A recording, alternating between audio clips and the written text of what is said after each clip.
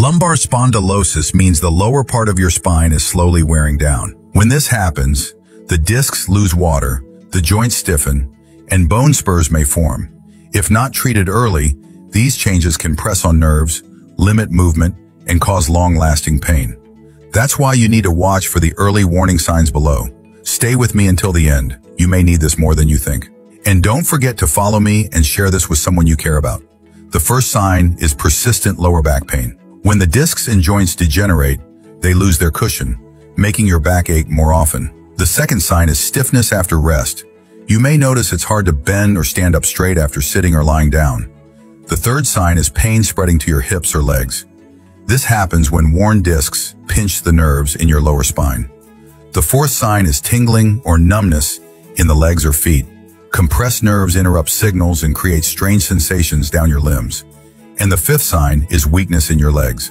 When the spinal nerves are affected, your muscles may lose strength and tire quickly. In my next video, I'll show you natural ways to protect your lower back. Comment yes if you want, and follow for more helpful tips.